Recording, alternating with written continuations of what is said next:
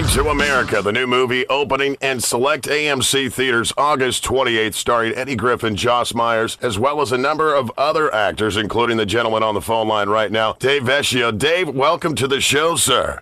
Thank you. Thank you for having me. Well, let's start off with a quick synopsis of the movie, Going to America. Is it fair to say it's a bit of what they call a dark comedy? Definitely. That's for sure. If they hired me, it's a dark comedy. You know, it's obviously Eddie Griffin. He plays an immigrant, and as well as Josh Myers. Now, escaped mental institution patients, right? They decide to make a movie where they find a bride, right? Now, where do you come into play in that synopsis? Well, you know, Eddie Griffin's character, he thinks he's a freaking prince, and, you know, he escapes from the mental asylum because he wants to save a princess. Well, the princess is my prostitute, so I'm the pimp of the story. And you play a character named Rocco, right? Yes, yeah, I do. Very fitting, Rocco. Now, is this something that you had to study up on? Now, I know a lot of actors, especially character actors, they like to join fields and actually, you know, shadow actual people in their jobs. Is this something that you had to do? Did you have to go out and find a pimp when this was involved? You know, first off, it's a dark comedy, so for that aspect, as method acting, I didn't, but I'll tell you what, I watched a lot of documentaries on pimps where, you know, I actually saw them beating around the girls and stuff. And then I went on set prepared with all that, and they're like, no, we see it more this way. So, honestly, what I prepped for didn't even work anyway. So. You know, well, it's not exactly a one-dimensional character like most people would think. There's obviously a lot of aspects that go into the job, I'm sure. Totally. I mean, in the story, you know, Rocco, you know, has this young girl, almost like an underage girl being his prostitute, but at the same time, I think it's like his girlfriend as well. I mean, the character Najara Townsend plays mentions that once in the script.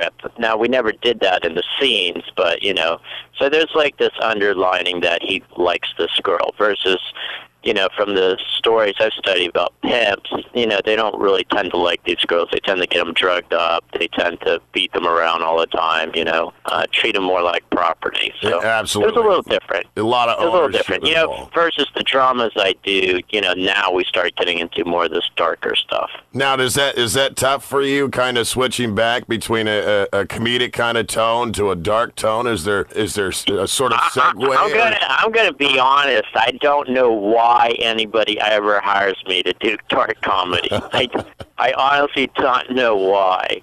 And most times it's like just given to me. Like I did a comedy skit for Jimmy Kimmel Live last year. It's like given to me, and I'm like, the whole time I'm on set, I'm just questioning why they hire me. Like, I don't do comedy, you know. So it's like I'm always bewildered when people hire me to do this. But it's great. I was grateful, dude. You know, I got to work with some great comedic pros, you know, for like a week or two, and it was fun. It was a lot of fun. Absolutely. Did you start off as an actor? I didn't. My father was a fighter pilot. He served 23 years in the United States Air Force. So I just grew up with that mentality. And ever since I was 4 years old, I wanted to be G.I. Joe. So I pretty much spent my childhood, you know, Boy Scouts, Cub Scouts, Weeblos, Order of the Arrow, you know, learning how to shoot, learning how to hunt, wilderness survival camp. You know, I did everything I could to learn how to be an infantry soldier.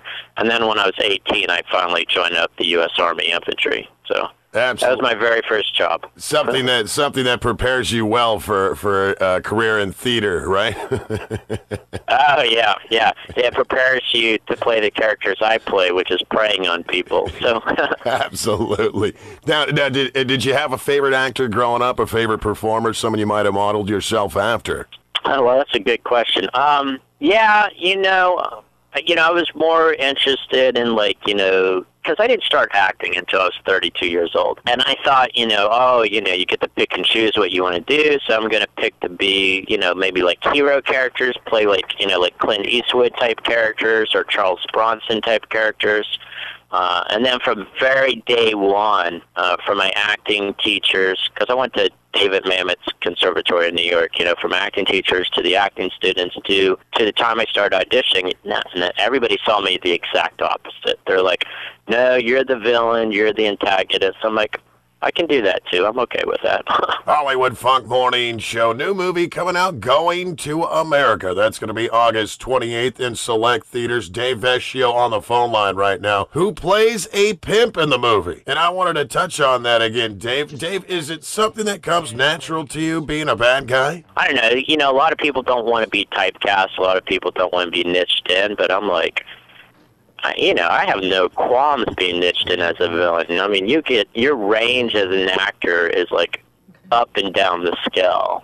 Versus, I think, when I tried to audition for like the hero roles, they tend to be more moral type people. Like nowadays, we're trying to break away from that storyline. But for the most part, they tend to have very specific morals that they can't cross. And as a villain, you don't have those. Absolutely. It gives you a little more room to work with, I'm sure. And it's this. Totally. I do want to go back to Rocco the Pimp. Now, like we said, I'm sure there's a few dimensions to this, guys. Is there any part in the movie where you do actually have some empathy for Rocco at one point, or is it just going to be some sort of brutal showing every time we see you on screen?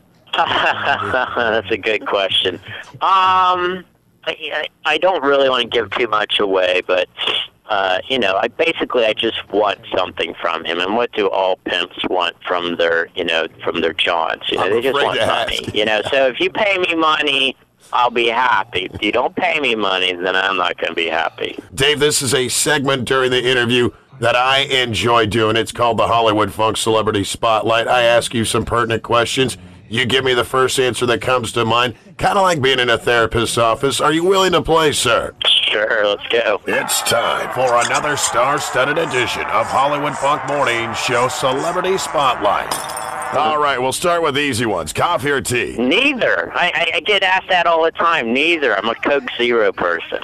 Coke Zero. Very delicious and even better than Diet Coke. I can't agree with you more. That's kind of a morning show secret. Plus, it's nice and cool. Favorite TV or movie villain? My favorite movie villain is Ted Levine in Silence of the Lambs when he plays Buffalo Bill, because I don't care who watches that, they're going to be scared shitless of this guy. So, well played. Have you ever had the chance to meet him in person? I haven't, but I want to so badly. I do. I think he lives on New York side. So, but no, I would love to meet him. And this one's more of a science, because I know you have a background. I know you taught for a little while, so we're going to do a little education here. I want to see how well you know this. How fast is the speed of light? And you can either give me in miles per second or miles per hour, Dave. I think it's 186,000 miles per second, if I remember right. You are correct, sir. Well played. Or 670 million, roughly, miles per hour. Favorite thing you do? Woo! Favorite thing to do when you're not working, Dave? I love climbing mountains without gear. I love tracking wild game without a weapon, and I definitely love bodyboarding steep short break waves anytime I can get the chance. So we might see you out on the beach. I'm a little extreme, extreme sports type person. More into pimping the waves in real life, right? Oh, yeah. Here's definitely a good one. Good guy or bad guy? Always the bad guy. you like being the heel, in other words. And, as my parents always say, ever since I was born, I've been antagonizing people. So. Boy, I was hoping for a more diplomatic answer, but I admire your honesty, sir.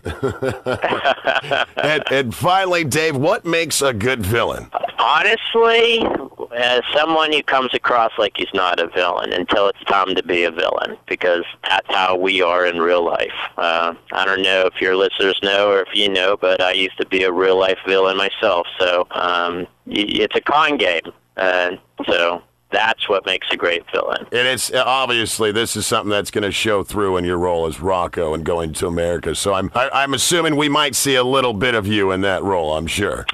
Yeah. I hope so.